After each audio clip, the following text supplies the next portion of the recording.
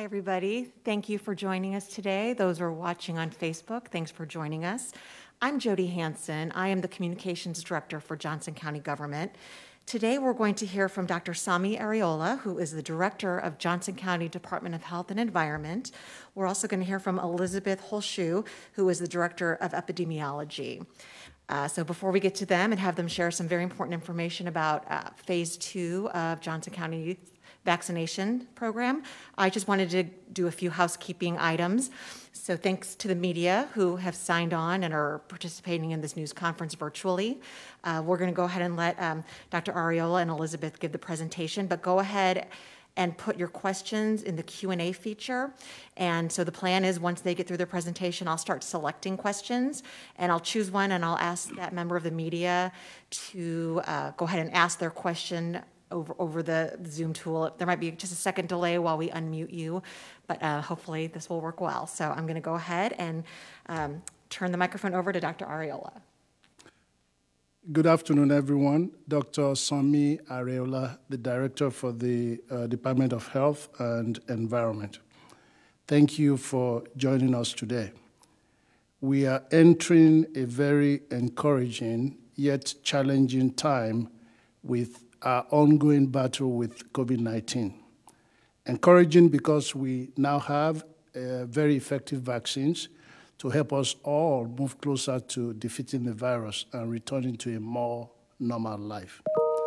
Members of public health here in Johnson County, as well as across the metro, have been working diligently. We're already getting shots into the arms of our residents, and that's our ultimate goal. The challenging part, of course, is that we do not have enough vaccines yet to meet the demand. Of course, we are very grateful and happy that a lot of our residents are interested in taking the vaccine. We don't have enough vaccines now, but we will. Right now, we are distributing the vaccine as quickly as we can once we receive them. We are ready with plans in place to distribute higher numbers of vaccines when they arrive. We are all aware that time is of the essence, and people at every level, from the federal to state to county, are doing all that we can to get more vaccines through the door.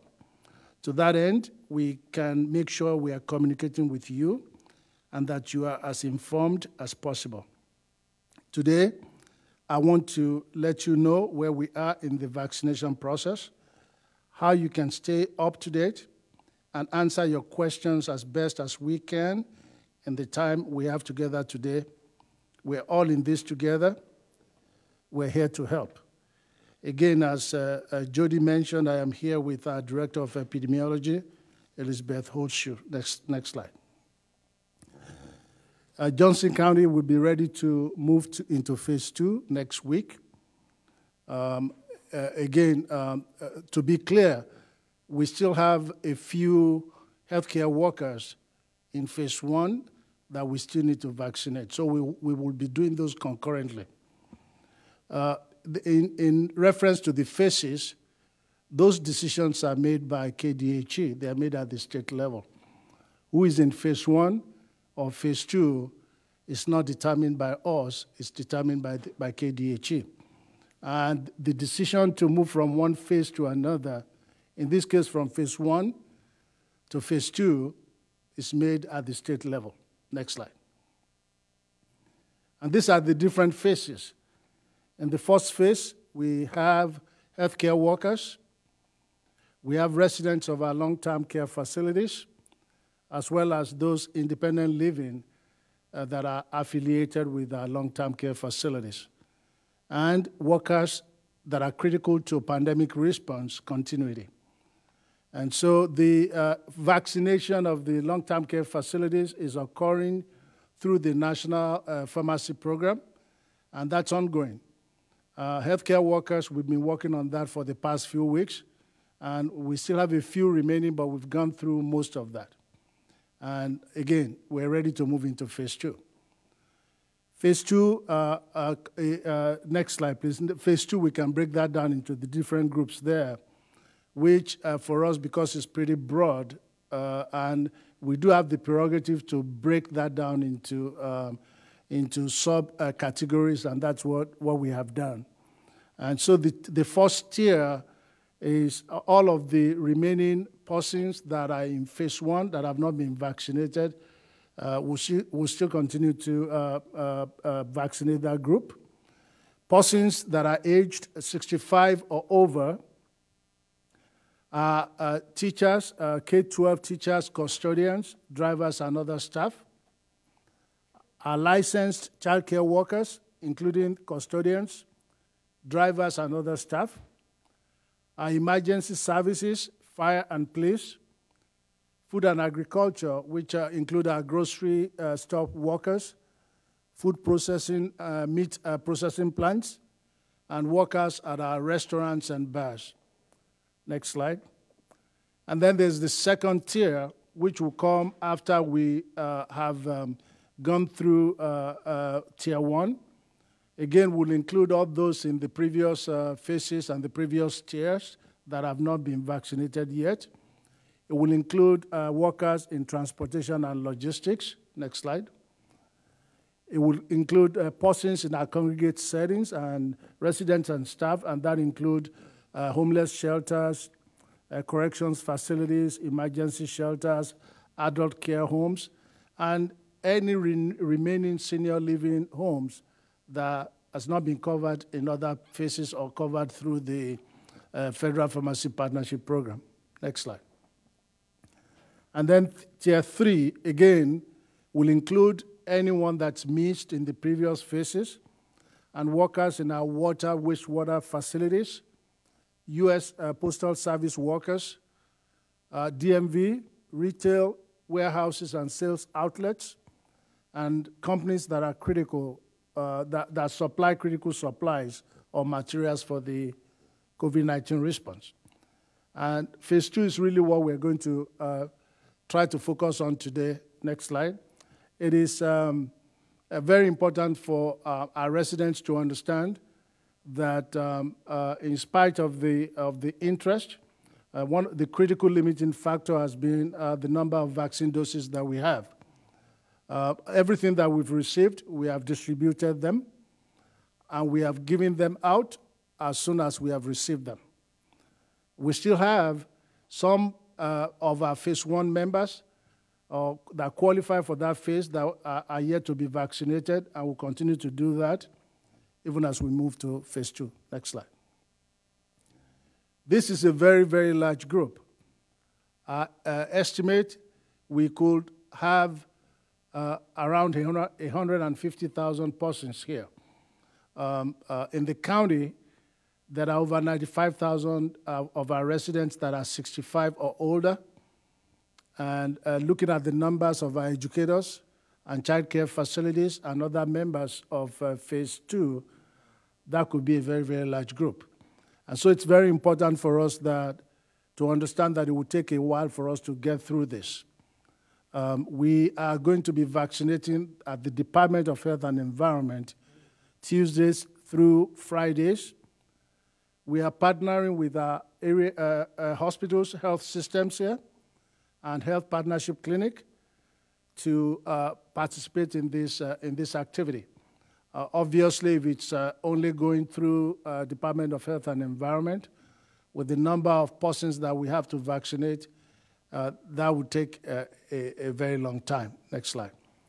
And so I do want to be clear that we are working with our health systems, Olathe Health Center, Advent, KU Med, St. Luke's, and several other ones. Children's Mercy are participating in these processes. A lot of them are focusing on a population that are aged 65 and older. That's a very, very big group. I actually just saw the email that Olathe Health System had sent out to their patients who are in that age group, providing them information on how to book and register to be vaccinated. I expect the same information to start to flow out from the other health systems. And so again, it's very important for you to know that DHE, the Department of Health and Environment, is not the only place to get vaccinated, and that we are going to be working with all of our partners. The goal, again, is to get the vaccine into the arms of as many people as possible as soon as we can. Very soon, Ms. Holzschuh is going to come up and talk a little bit about our activities, working with Children Mercy. Children Mercy is taking the lead in vaccinating our educators, K-12, as well as child care establishment workers. And Health Partnership, which is our local federally qualified health center, is also participating and focusing on some aspect of the food and agriculture category. Next slide. So if you are eligible for phase 2, we continue to encourage you to complete the vaccine interest survey. If you don't have access to a computer, call 913-715-2819. We will assist you in completing that. And we also have the form in Spanish, and we also have people that will assist you in completing the form. If you are in phase 1, based on the total number of doses that's available each week, we would provide information on how to register and who can register. We'll follow up with information by email and possibly by phone that you provided to us. Again, if you have not registered and provide us those information, please do those. And all of our information are shared on www.jocogov.org/coronavirus. Next slide. All right. So I'll summarize, and then Ms. Holzschuh would talk a little bit about the plans with Children Mercy. We are moving into phase 2 next week. We don't have enough vaccines. We are receiving them in small amounts. But as soon as we receive them, we're giving them out. And so even though we are moving into phase 2, understand that this is a very large group, and we will need you to exercise patience because it will take us a while. And some weeks we'll have a few more thousand doses than others, and the number of appointment slots that we open up will depend on how many vaccines that we have. And clearly for now, if you are in Tier 1 of phase 2, expect that within the next few weeks, you will be getting information as to how to book an appointment to be vaccinated. Thank you. Ms. Holzschuh? Good evening. Let me just echo what Dr. Areola said. I know that we're all exhausted from this pandemic. I know I am, our staff are, I know our residents are. This has probably been the hardest 10, 11 months that many of us have lived through. And at this point, we have this light at the end of the tunnel, but it is just coming way slower than any of us had hoped for. We know everyone is anxious to get the vaccine. We are thrilled that there is as much interest for the vaccine as there is. And I think that this will be the turning point for our community. However, as you've heard repeatedly, we are just not getting the number of doses that we need to get them into the arms of all of our residents. So if I can just echo the ask that everybody continue to be patient. As soon as we're getting doses in our health department, we are turning around and setting up vaccine clinics within days and getting those into people's arms. So we are moving as quickly as we possibly can based on what allocation we get. Unfortunately, it's just much less than what we would hope. However, we have a number of excellent community partnerships that have existed throughout this pandemic and before, but are really going to come into fruition as we move to vaccinate larger swaths of our population.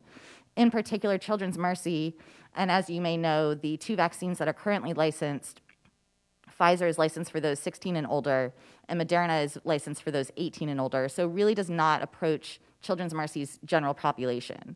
So they have stepped forward and said that they are extremely interested in vaccinating those who are directly involved in the care of children. And so they are really taking the lead for our K through 12 schools, both private and public, as well as our child care providers. And we've been working really extensively with all of these groups, the superintendents, our health service coordinators, our private schools, our child care providers, to really move forward in the most efficient way and the most equitable way to get as many vaccines as possible into those staff's arms, because we know that they are critical to keeping our economy open. Having kids in school is vital for mental health, and continually having to quarantine classrooms or individuals for positive staff members or otherwise is definitely a burden for both the school system and our community. And so what this will look like is Children's Mercy is going to be setting up mobile clinics at high school locations or at various school buildings throughout the county, and we will be inviting various groups from all of the school districts and our private schools into those settings to receive their vaccine doses from Children's Mercy in partnership with us. Very similarly, we will be reaching out to all of the childcare providers. A survey is going out, I believe, today to solicit the number of staff who are interested in obtaining the vaccine, and that way we will have an understanding of how many childcare licensing providers, childcare providers we have, so that we can also get them in to immunize those individuals as well. And with that, thank you. Yes. And on the PowerPoint, again, you have access to information about where we push out information on our webpage, the daily COVID e-newsletter that contains a lot of useful information, social media handles there, and as again, hashtag #SleeveUpJoco. If you get vaccinated, we encourage you to join us in the social media campaign. But we are providing, working again with our communication group to continue to provide as much information as quickly as we can, obviously taking feedback and adjusting our processes based on those feedback. Thank you. Thanks to both of you. We do have some questions that have started to pop up from the media, so we're going to go ahead and unmute Kyle Palmer. And I see here you have several, so we're going to keep you unmuted, and you can go ahead and ask your questions. Yeah, thank you. Can you hear me? Just want to make sure that's the case. We can hear you. Okay, great. I do have a long list of questions. So I'm asking for our readers of the Shawnee Mission Post, if I'm 65 or older, who should I go ask about getting vaccinated? Should I ask my primary care provider? Should I ask my doctor? Where should I be going? Good. All right. So if you are 65 or older, again, that's a very, very large group. There will be multiple providers here that includes your PCP that are associated with the large health systems, some of which I've listed. And some of those are already reaching out to their patients. I know some of them have larger patients in that group than others. Again, for us at the health department, including next week, we are going to be making announcements, perhaps later tomorrow, about giving an opportunity for a subset, again, based on the number of vaccines that we have, to register. And the providers with the health systems, your PCP is always a good place to start. A lot of them are affiliated with the large providers. But also understand that your opportunity to get vaccinated next week, the week after, depends on the supply of the vaccine. And we are in constant touch with the large health system. We are coordinating and ensuring that we are all on the same page. But the first place to start is your PCP. But I know that many people are, if they've not started to receive the information or messaging from their health systems about how to prepare and sign up for this, they will be in the next few weeks. Can I or should I go to a pharmacy like Walgreens or CVS and ask about signing up to get vaccinated? And I guess this is for anybody, not just someone who's 65 or older. I am not. So the CVS and Walgreens were the two large pharmacy groups that were part of the Federal Pharmacy Partnership Program. And their vaccination thus far have been targeted towards long-term care facilities or long-term care facilities as affiliated independent living. And we are monitoring the numbers, both of them are still working through that group. A lot of them are pretty close to scheduling and finishing scheduling the first dose. They will still have to go back and do the second dose. Their long-term participation in phase 2 is, the conversation is ongoing at the national and state level, but still unclear. Right now, if you go to CVS and Walgreens, unless you are part of the long-term care facilities, I don't think it would be a source for you to get vaccinated. Not right now. Right. Do I have to get my vaccine in Johnson County if I'm a Johnson County resident? For instance, can I go to Kansas City, Missouri, or if I work across state lines? Is that possible? I've also had readers ask me, can I just drive out to rural Kansas and attempt to get a vaccine where there is less demand? I'll tell you that the issue with vaccine availability is not just across the state, it's nationwide. And while the instruction in Kansas is we don't want any vaccine dose to be wasted, and so the goal is to get the vaccine into as many arms as possible, as quickly as we can. There are no rules against getting vaccine from other counties, but I know that all of our colleagues are struggling to get vaccines, and they're planning for their population. And so I don't know how feasible or how successful that is, but there are no rules against that. Are there different alerts or lists that I can sign up for to be able to track when vaccines become available? What would you suggest residents do to be able to just keep in touch with all the latest developments? Right. I think our communication team, we are looking at several ways of increasing opportunities to disseminate information. We still have showing on our PowerPoint. I don't know if that can be displayed. Again, the places where you can get the information, most of our information. We are talking through using those that are the information from those that have signed up, that have completed our survey, pushing information to them. Another reason why you should go and complete the survey if you haven't. Some have provided their email, we'll push things through. Some phone numbers, we'll push that through also. I don't know, Jody, if you want to add anything to that.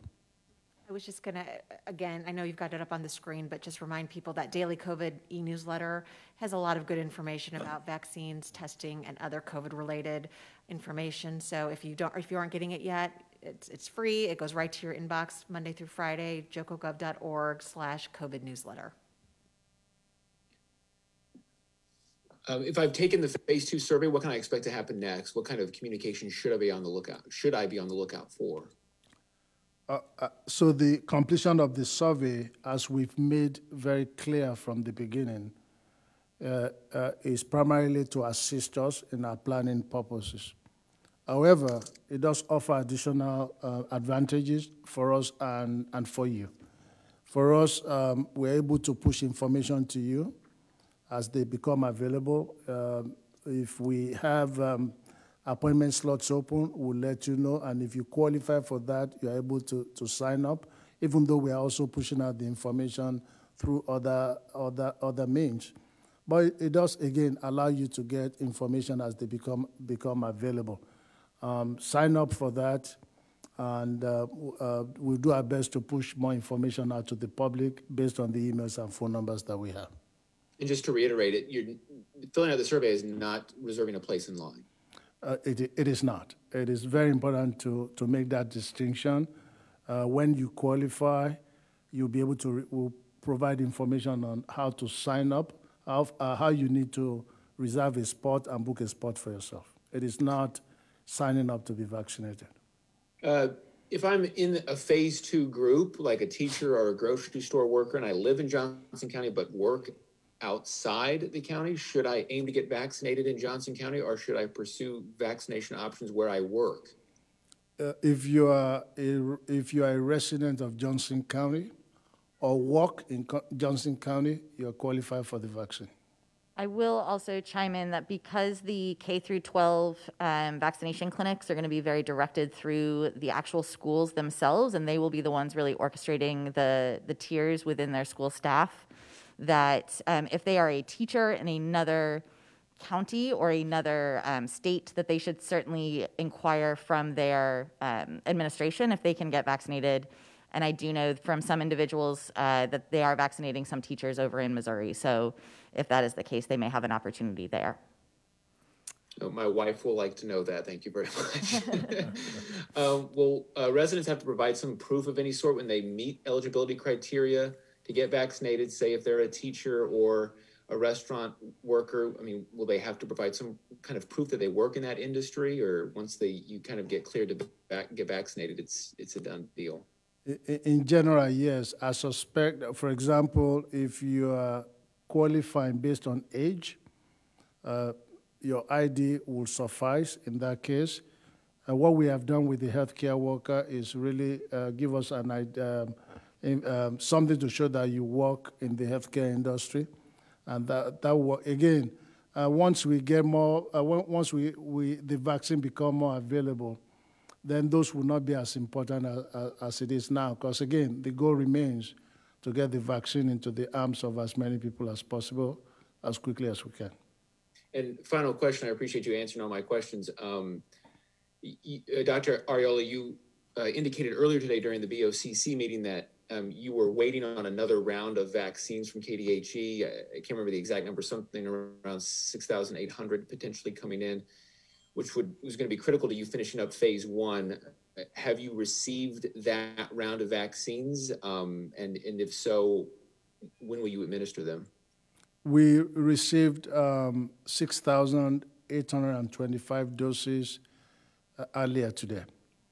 And so our clinic is open tomorrow, and our clinics will be open Tuesday to Friday next week. And the clinics next week would include a continuation of provision of vaccines for healthcare workers, and we will begin phase 2. We'll open up slots for people in tier 1 of the phase 2. Again, as we've broken that down, our priority in that group right now are people that are 65 or older. The educators K through 12 and childcare facilities are being planned through Children's Mercy. Again, our other health systems are going to be helping us out with the 65 plus, but the slots that are open next week will be targeted towards those that are 65 or older. It will not be many, but compared to where we were before, that's pretty good news. So phase 2 could begin as early as Tuesday? It will begin on Tuesday. It will begin. Well, thank you very much, Jody. I've gotten through all my questions. Thank you. Thank you, Kyle. Okay, next we have Jackson at KMBC TV. We're going to unmute you, Jackson, and you can go ahead and ask your questions. All righty, can you hear me? Yes. All right, well, he answered many of my questions. As of tonight, do we know how many people in Johnson County has signed up on the survey? Or filled out the survey? Yeah, so we have gone through, and there are about 45,000 individuals who completed the survey. We've taken out all the duplicates, and we know that at the beginning there were a lot of issues with the server. So it's really paring down all of those sort of incomplete surveys. Looks to be about 40 to 45,000 individuals. And we probably should add that if some of the incomplete surveys, if we have contact information, we'll reach out to them to try to get them completed. Sorry. And we are also currently working on sending an email out to all of those who have we got completed information. So we'll be trying to reach back out to those individuals to assure them that we did receive their information, or if we don't have complete information, we'll also be trying to reach out to those individuals to ensure we get as many people to visit the survey as possible. And if you did fill out a survey and you're wondering whether or not it worked when you did it, if you got to the end of the survey and it said, "Thank you for completing our survey," then you're good to go when we have that information. If you filled it out and you never saw that page, then go ahead and jump back on our survey and fill it out again, because that means that was not completely pushed through to us. And then I know we're still waiting for those more doses to come to us, but will we have enough people to administer the vaccine once it arrives? We do have enough people to do it. I do want to emphasize that our biggest strength here is the collaboration with our providers. We are using the same group of people that have been working countless hours since March. And so we have to take that into consideration. But your question is, are we able to ramp up and give more vaccine if we need to? The quick answer to that is yes. But Department of Health and Environment alone, if we have to do it, that would be a very slow process. That's why the collaboration with our health systems. Again, earlier today, I just read what Olathe Health had pushed out to their patients, and that's the plan. They already provided information to them on how to register, and once they get vaccine, they are good to go. So this has to be the public health system vaccinating, not just the Department of Health and Environment. We have been monitoring people who are watching on Facebook, and so while we're waiting to see if there's any more questions from the media, I was just going to give you a few of those. So one question is asking about the prioritization of different groups of people.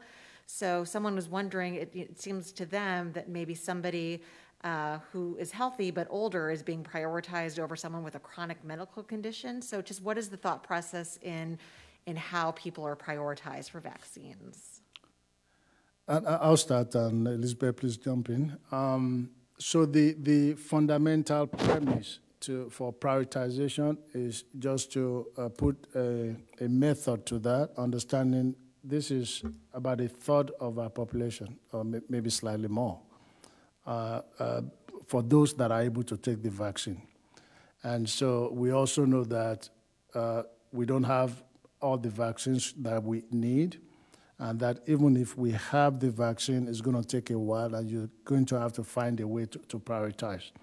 The questions and requests that we get from people that, hey, we're in phase 3, we should be in phase 2. We're in tier 3, we should be in tier 1. If we end up putting all of our residents in phase 2, then we might be in phase 2 for the next few months. So the overall premise here is to give us time, spread it out into manageable chunks so that we are able to do this at a pace that is realistic. Now, in theory, it is possible that somebody is 65 and not quite as healthy as somebody who is 60 or 61. The idea, though, between phase 1 and phase 2, we didn't make that decision. The state made that decision to say if you are 65 plus. Now, that's consistent with the data that we have. And that's why I said Elizabeth should jump in. A lot of more serious adverse consequences occur in older population. This is our most vulnerable population. It doesn't mean that there are people that are younger that are not adversely impacted. No, you are going to have those cases there. But that's the overall premise between the 65 plus being in the higher category of phase 2. Yeah, and just to follow up on that, when we think about who is most adversely affected by COVID-19, who's at the most risk for death or for severe outcomes with this, it really is our oldest population, and then that declines as individuals get younger. And once we get below about age 60, then it really does become an issue predominantly of pre-existing conditions. And so that's why if you look at KDHE's website about the vaccine phases or the document that Dr. Areola showed, when we get into phases 3 and 4, those 16 to 64 with the various pre-existing conditions are put into those phases per KDHE and per the state of Kansas. And that's even prioritized based on what we know about this disease and what pre-existing conditions actually predisposes an individual to a more severe outcome from COVID-19 infection. And so really that's how the federal government, ACIP, CDC, and KDHE have all prioritized. And so we are following KDHE and the state of Kansas's prioritization. And we'll just combine a couple questions that are sort of in the same area, and then I think we will close this event. So just some logistical questions about, and you might have already said this, but maybe just remind people, how are we handling people who are in phase 1 that still need a vaccine, as well as people who need their second dose? Just talk through some of those logistics, please. Yeah, thank you. That's a very important clarification that I was hoping we're able to make. If you're in phase 1, every time that we open up appointment slots and you qualify for phase 1, please book an appointment. We would vaccinate you. If you, after you receive your first dose, you'll receive a card, and on that card is when your second dose is due. It's typically 3 weeks for the Pfizer, and 4 weeks after the first dose for Moderna. It will be on your card. Again, use the same process. When it's time for you, book an appointment on one of those slots and you'll get vaccinated. In all cases, we want everyone to book an appointment. And when we are planning for the week, we're opening up slots, understanding the number of people that are due for their second doses that week. So in both cases, book an appointment. And then just real quick, I saw Jackson at KMBC had his hand raised still in Zoom. I didn't know if you had additional questions. Can you hear me? Yes. Yeah, this kind of ties into two questions. Forgive me, it may have been answered as well. If I am in phase 2, I don't have a PCP, what do I do? And if I have a PCP that is I live in Kansas, but my PCP is in Missouri, what do I do as well? So those two there. In both of those cases, you book an appointment to get vaccinated at the Department of Health and Environment when we have slots available. Thank you. I am not seeing any additional questions from the media. I want to thank the media so much that attended this and asked questions and participated. I want to thank the people who are watching on Facebook for being engaged on this topic. And thank you so much to Dr. Areola and Elizabeth and all the staff that helped put this together. We'll be doing more of these, so stay tuned and have a great evening.